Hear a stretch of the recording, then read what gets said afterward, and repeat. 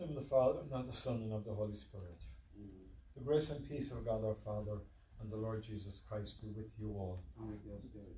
I welcome you all today, whether you're watching on in your hospital rooms or present here or following online, as we move into the 9th week of Ordinary Time. We're back into Ordinary Time. We ask God's blessing on all of our lives, no matter what time of the year we have. Let's thank God for the blessings He gives us in spite of all our troubles. Let's acknowledge sometimes our limitations and ask God's forgiveness and mercy for our sins. You were sent to heal the contrite, Lord, have mercy. Lord, have mercy. You came to call sinners, Christ, have mercy. Christ, have mercy. You plead for us at the right hand of the Father, Lord, have mercy. Lord, have mercy. May Almighty God now have mercy on us, pardon our sins, and bring us to everlasting life. Amen. And let us pray. O God, whose providence never fails in its design, keep from us, we humbly beseech you, all that can harm us, and grant all that works for our good to come true, through our Lord Jesus Christ, your Son, who lives and reigns with you in the unity of the Holy Spirit, one God, forever and ever. Amen.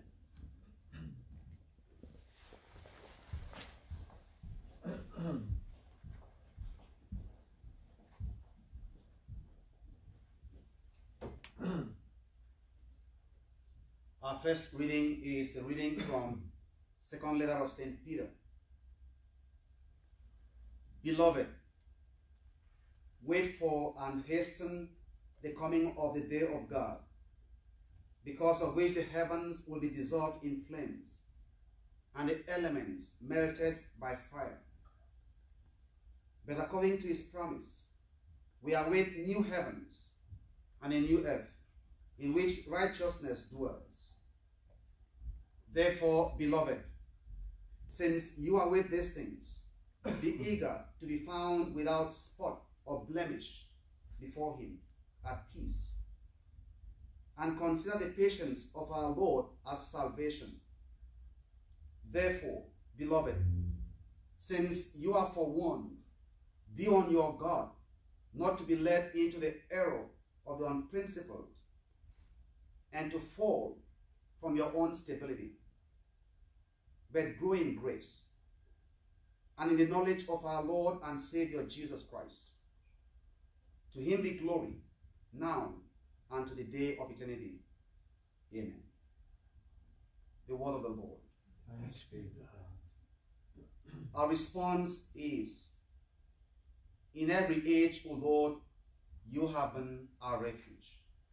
In every age, O Lord, you have been our refuge. Before the mountains were begotten, and the earth and the world were brought forth, from everlasting to everlasting, you are God. In every age, O Lord, you have been our refuge. You turn man back to dust, saying, return, O children of men. For 1,000 years in your sight as yesterday, now that is past, or as a watch of the night. In every age, O Lord, you have been our refuge. 70 is the sum of our years, or 80 if we are strong. Most of them are fruitless toil, for they pass quickly and we drift away. In every age, O Lord, you have been our refuge. Fill us at daybreak with your kindness, that we may shout for joy and gladness all our days. Let your work be seen by your servants, and your glory by your children. In every age, O Lord, you have been our refuge. Alleluia, alleluia, alleluia, alleluia, alleluia, alleluia. May the God and Father of our Lord Jesus Christ enlighten the eyes of our hearts, that we may know what is the hope that belongs to his call. Alleluia, alleluia, alleluia.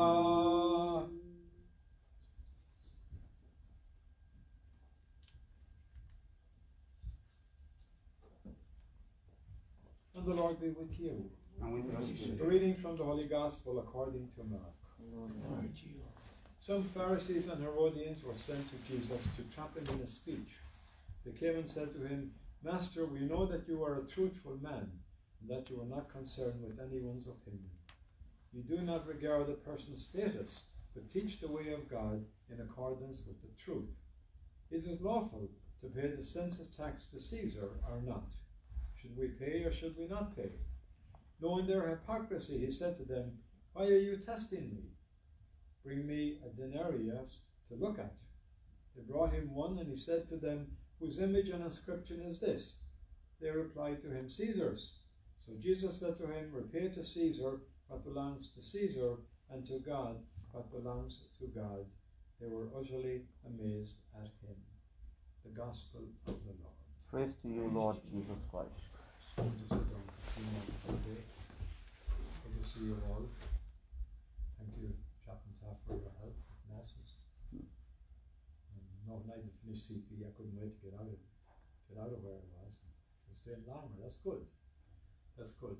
You know, I'm trying to track, the situation about masses opening or reopening around Montgomery County, and 2 weeks ago we were told about church services were allowed with a small number of people, and last week we were told only outdoor church services are allowed. So I asked the pastor of Burnsville yesterday, and he says to me, we have not gotten any word from the bishops. They're trying to figure out exactly what Montgomery County want, because the infection rate in Montgomery County is higher than the other ones, and they're not as willing to open up places as the other counties in Maryland.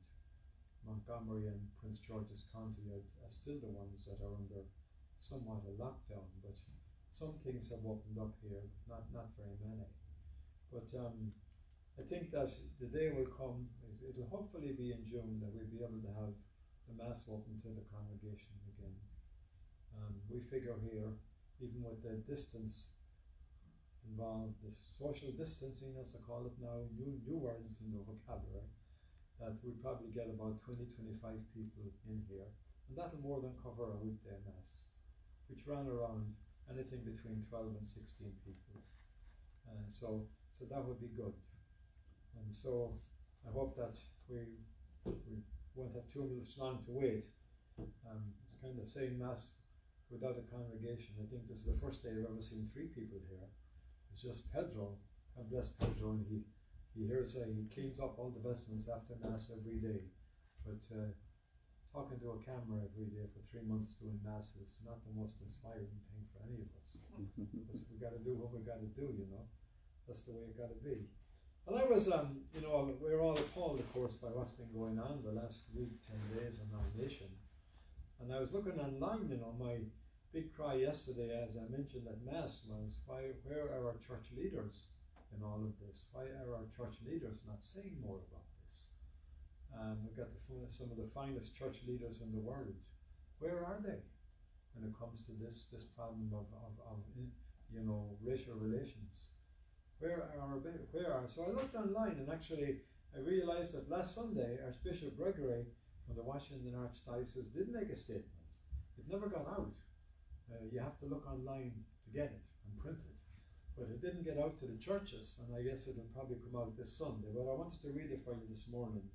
Archbishop Wilton Gregory, and I'll read it for you, and then it sums up, I think, his feelings, and I think it's a really good statement, Archbishop Gregory writes, he says, My brothers and sisters, in astonishment we see the reactions of people across the United States as they express feelings of frustration, hurt, and anger in their cry for justice for George Floyd, whom we painfully watch being suffocated in front of our eyes on video in Minneapolis, Minnesota this past week. Many of us remember incidents in our history that accompanied the civil rights movement, where we repeatedly saw Black Americans viciously brutalized by police on television and in newspaper photos. These historic moments helped to raise our national conscience to the African American experience in the US, and now in 2020, we tragically see these repeated incidents of police brutality against African Americans. We find ourselves in this national moment again with the awakening of our conscience by heartbreaking photos and video that clearly confirm that racism still endures in our country. On television and in social media, we observe an overflow of pain felt acutely in the African American community and shared by too many other communities. Moments like this cause people of goodwill who believe in the value, respect and dignity of every human life to wonder if and how we can move on from here. The horror of George Floyd's death, like all acts of racism, hurts all of us in the body of Christ, since we are made in the image and likeness of God and deserve the dignity that comes with that existence. This incident reveals the virus of racism among us once more as we continue to cope with the coronavirus pandemic. He describes it as a virus of racism. We owe immense appreciation to our first respondents who currently work tirelessly to care for us and to keep us safe. We remain grateful to them for their commitment to serve our community by protecting and saving lives. As a society, we must find ways to understand and respond to the pain of our brothers and sisters. We see racism destroying the lives of Jewish, Muslim and Christian people because of their religious and ethnic heritage. Racism triggers the divisive and xenophobic attitudes of nationalism. It targets people because of their cultural traditions or physical appearances, and it threatens immigrant people who seek nothing more than the opportunity to improve their lives and the lives of their children. We must non-violently and constructively work together to heal and build the beloved community that was spoken of by the Reverend Martin Luther King Jr. In this Pentecost week, I join my brothers bishops throughout the nation, and especially Bishop Hedda of St. Paul in Minneapolis, in calling on the Spirit of God in a most urgent way. We must examine our own attitudes and actions in order to seek conversion from sin and turn our hearts to Christ in order to win personal and structural racism. Now and every day, we must pray to find the strength to do what is right and just as we encounter our neighbours from a culture, country, religion, race, or experience different than our own, and see in them God's creative design. This moment calls us to be a people of hope that Jesus Christ created us to be in a world full of pain and despair. We pray for a new Pentecost, a renewal of love, justice and truth in our hearts. We are called to do justice and love goodness in order to walk humbly with God. Since we are confident that the Father always hears our prayers for reconciliation, together we join in peaceful, non-violent protest, action and prayer for the balm to cure all forms of racism starting today. Please join me in asking our Father for the balm of love, justice, peace, compassion and mercy to end racism and hatred now. In Christ, Archbishop Gregory, Winston Gregory, Archbishop of Washington. And a good report, good letter, I think. And you know, I think today, you know, looking at, I remember a book at home, you know, called Strength to Love written by Martin Luther King, Strength to Love. The user and I went to seminary many years ago and it's come back into print. And Martin Luther King talked about the need for hope. He says, even in inevitable moments when everything seems hopeless, men know that without hope they cannot really live, and in agonizing desperation they cry out for the bread of hope. He also had something to say about violence. He says, violence, by creating many more social problems than it solves, never brings permanent peace. So we look at this, you know, and I think this election year is a good year to think about this. Maybe today in our nation there should be a national forum convened to discuss race relations, not just among the police force, but among the whole country. 2 or 3 people from each state get together and without no particular affiliation, make recommendations and see and send them through the system and perhaps get them implemented. Now, since John F. Kennedy, God rest him, in 1963, a lot has changed for the better. But let's face it, it's still a long way to go. And George Floyd was not the first. We've had several high-profile killings. There's one in Baltimore, one in Florida, one in New York, and indeed many others too that go back a while. These three come to mind because they're perhaps the most recent. So I think, today, as a church, we have to, if we're not dealing with this today, we lose credibility. We lose a mandate to serve. Christ, let's face it, had time for everybody, regardless of colour, creed or class. And if you look at Our Lady's life, Our Lady knew exactly what this is all about. Our Lady was an immigrant, Our Lady was a refugee, Our Lady was rejected. There's no place for her in the inn. Our Lady saw her son die like a criminal on the cross. And in all of that, Our Lady did the right thing. Mary did the right thing. I think to pray the rosary to Our Lady, we do that, and I think Our Lady can take care of the problem. Sometimes we get too comfortable, all of us. We get too comfortable. That this calls for leadership on the part of not just the leaders of the country, but the churches. The churches should lead on this, should lead on it, let's face it today, Christ, God made everybody in his image and likeness. And, everybody has got to do the best that they can to try to build an integrated society. I think the military does as good a job as any, integrating people of different cultures and different nationalities. I think in the military it goes pretty good. But out there in civilian life, it seems to be very difficult and very problematic. I don't know why. I could never understand it. And I come from Ireland myself, of course, and we had 30 years of conflict in Ireland.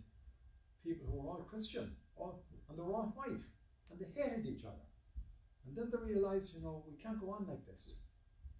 We can't go on like this. There was a peace deal signed with George Mitchell from here. George Mitchell, the senator, came over and mediated the peace deal. Things are better, but they're not there yet. The same bigotry is still there. So whether you have religious bigotry or racial bigotry, they're both evil in God's sight, and we all know that. So I'd ask your prayers, these coming weeks, especially, ask your prayers that people in charge of our nation may make the right decisions, may make the right call on this. The right call, and that this cannot be solved just by sending troops into a city. It's got to start in the human heart. It must start in the human heart. A forum needs to be convened. A forum needs to be convened. We need a forum on immigration, we need a forum on this, and we need a forum on gun violence. And people need to be heard, and changes need to be made. That may be a tall order. This country can do it, can do anything if they set their mind to it. And that's so important today, especially in an election year. And when people do vote in November coming up, it's not that far away when you look at it. 4 or 5 months.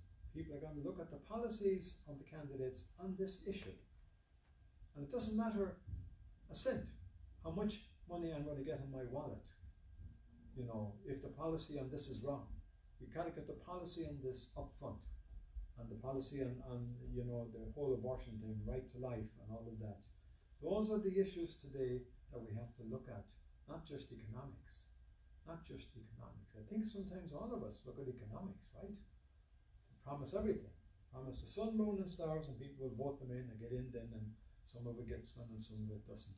But to ask Our Lady's help today, I think Mary, who experienced loneliness, homelessness and rejection, can be a good thing to do. So when you say your rosaries this week, do pray for a solution, a peaceful solution. Not just that things are going to go back to square one, but that leadership will emerge and actually start the ball rolling to improve the situation of race relations. John Kennedy, God bless him, in 1963. That's like 50, 60 years ago. We stopped. We went so far on that, and it seemed to stop. It needs to restart at every level, from kids up to seniors. And you look at all the young people there, Washington, and it's not just a race thing either. I mean, you look at Washington last night in the news, look at all the young white people that are out there. protesting. All the young white people are appalled by injustice. And so I think today, why a policeman was kept on with 14 complaints on his record, kept on in the force. I mean, something's wrong. In the army, one stripe and you're, in the church, one stripe and you're gone. In the army, what does it say? 2 stripes on a PT test and 3 stripes on a PT test and you're gone. This guy had 14 complaints. And, of course, there's a lot of things we don't know. This relationship between this policeman and this poor man that was killed, was there a relationship between them before it happened? And did they know each other? If they did, then he shouldn't have been dealing with that man. That was an innocent man. Somebody, if the man did something wrong, somebody else should have taken the ball and actually, but the other stood by and did nothing. So we wait to see if they're charged. Maybe when they're charged, things will change. Maybe there will be an improvement. Because justice has got to be served. And two, like in third category killing. I wonder if there's a white man that was killed by a black man, would you have a third category killing? I think it'd be first class. I'm pretty sure it'd be first class. So I think we have to, the law's got to be applied fairly across the board. But, change is called for. And systemic change must be called for from young people up, not just involved in the police, among every strata of society. Change has got to be called for. They ask you to do the rosary this week. We have the pandemic, the virus is still out there. This thing has pushed the virus off the TV screens. And the virus is still out there. It's a huge problem. Let's not forget the 103,000 people who have lost their lives in the virus. And let's pray to Our Lady's help, for Our Lady's help at this time. Mary will not disappoint us. Father, Son, and Holy Spirit. And the Lord be with you. And with your spirit. Let us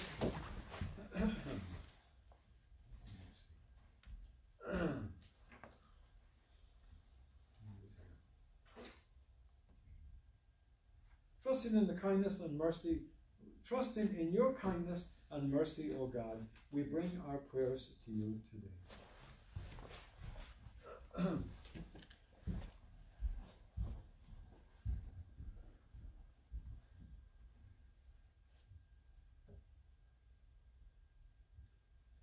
For this community of faith, that we may enter and open and we may enter and be ever open to the call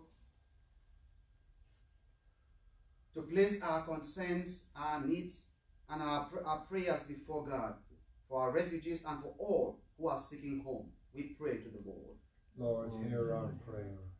For leaders of this nation, that we may work to end the situations in other countries, but do so for our own country as well, and push people to leave their homes and seek safety in other places and borders. We pray to the Lord. Lord, hear our prayer. For an end to gun violence in our streets, for an end to racism in our society, for an end to injustice in our nation, that we may renew our commitment as a people to live and protect the lives of everyone. We pray to the Lord. Lord, hear our prayer. For those who suffer in mind, body, and spirit, especially those here in our own hospital, that they may know your strength and your comfort, we pray to the Lord. Lord, hear our prayer. For our faithful departed, especially those who have died from this virus, we pray for all priests who have died from this virus. As we remember their sacrifices and memories, O God, we pray that your Spirit may bring us fresh members as religious and as priests to serve your church. We pray to the Lord. Lord, hear our prayer. Let us now ask our Blessed Mother to intercede with us and for us as we say, Hail Mary, full of grace. The Lord is with thee. Blessed art thou amongst women, and blessed is the fruit of thy womb, Jesus. Holy Mary, Mother of God, pray for us sinners now and at the hour of our death. God, good and gracious God, hear these prayers of your people, those spoken and those in our hearts. May we ever be reminded of your love expressed in the community of your Spirit. Grant this through our Lord and Savior Jesus Christ, his Son, who lives and reigns forever and ever. Amen. Blessed are you, Lord God of all creation, for through your goodness we have received the bread we offer you, fruit of the earth and work of human hands. It will become for us the bread of life. Blessed be God forever. For the mystery of this God and mind, we will come to share in the divinity of Christ, who humbled himself to partake in our humanity.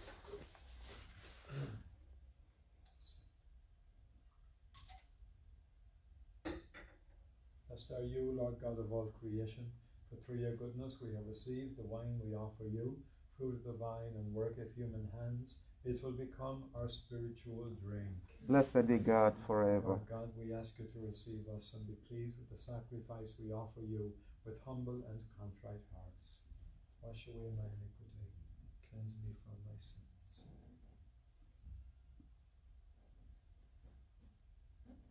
Pray, brethren, that our sacrifice may be acceptable to God, the Almighty Father. May the Lord accept the sacrifice at your hands for the praise and glory of his name, for our good and the good of his holy church. Trust in your compassion, O Lord, we come eagerly with our offerings to your sacred altar, that through the purifying action of your grace, we may be cleansed by the very mysteries we serve, through Christ our Lord. Amen. The Lord be with you. And with your spirit. Lift up your hearts. We lift them up to the Lord. Let us give thanks to the Lord our God. It is right and just. It is truly right and just, our duty and our salvation, always and everywhere to give you thanks, Lord, Holy Father, Almighty and eternal God, through Christ our Lord. Fulfilling your will and gaining for you a holy people, he stretched out his hands as he endured the passion, so as to break the bonds of death and manifest the resurrection. And so with the angels and saints we declare your glory, as with one voice we acclaim, Holy, holy, holy Lord, God of hosts, heaven and earth are full of your glory. Hosanna, Hosanna in the highest. Blessed is he who comes in the name of the Lord. Hosanna in the highest. Hosanna in the highest. Hosanna, Hosanna on high. Lord, you are holy indeed, the fount of all holiness. Make holy therefore these gifts, we pray, by sending down the Spirit upon them like the dewfall, that they may become for us the body and blood of our Lord Jesus Christ.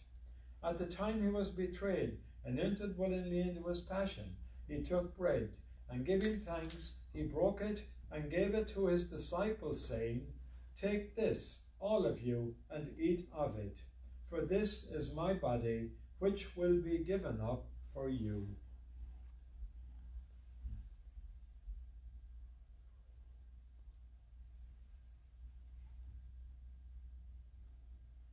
In a similar way, when supper was ended, he took the chalice, and once more giving thanks, he gave it to his disciples, saying, Take this, all of you, and drink from it, for this is the chalice of my blood, the blood of the new and eternal covenant, which will be poured out for you and for many, for the forgiveness of sins. Do this in memory of me.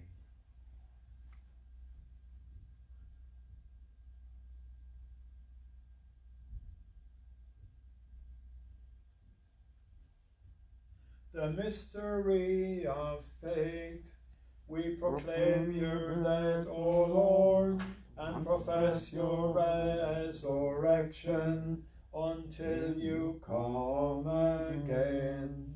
Therefore, as we celebrate the memorial of his death and resurrection, we offer you, Lord, the bread of life and the chalice of salvation, giving thanks that you have held us worthy to be in your presence and minister to you.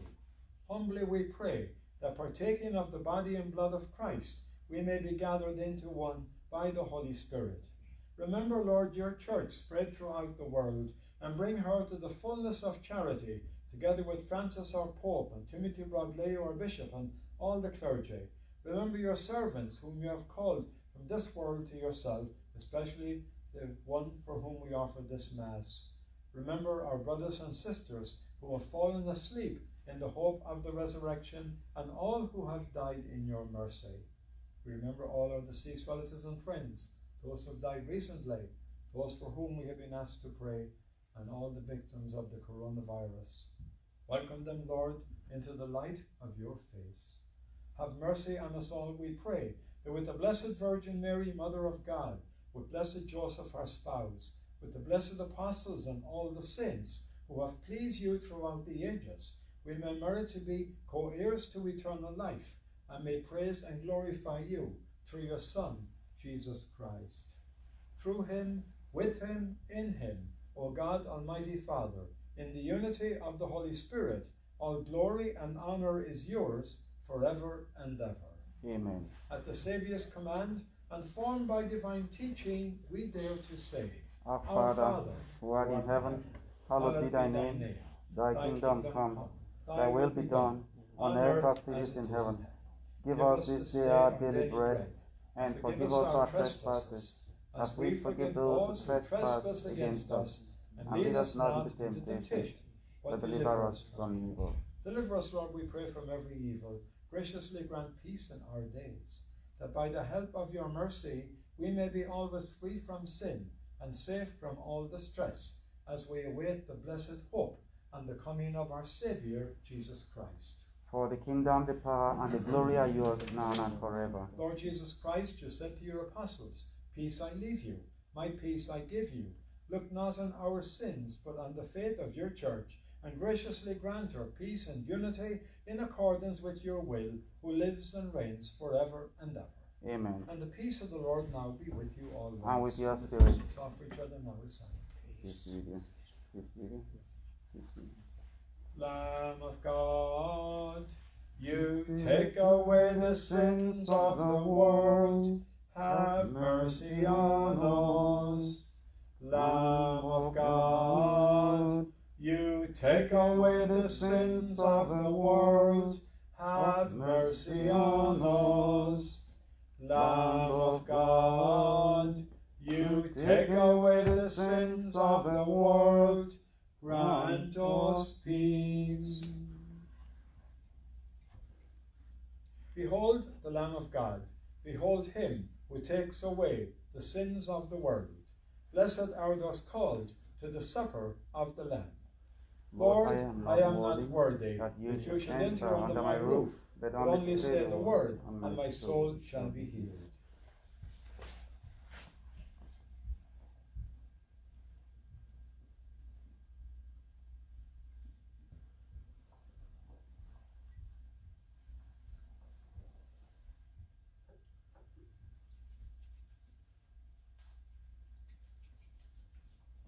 Body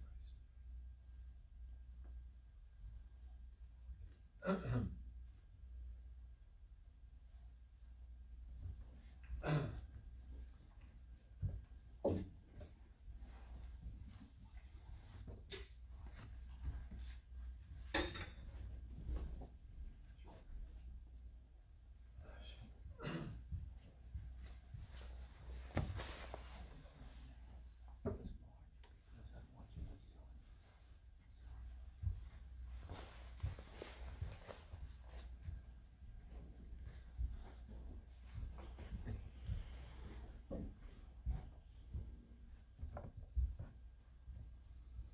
Over the gifts we bring, your word is spoken. Make it become for us your healing blood. Take all our daily toils, plant in our hearts for soil. Take all we start and spoil, each hopeful dream. The chances we have missed, the graces we resist, Lord, in this Eucharist, take and redeem. This time, since we cannot receive the Lord sacramentally, let's just take a few moments to to reflect on the Lord's presence in our hearts through a spiritual communion. Let's just take a few moments.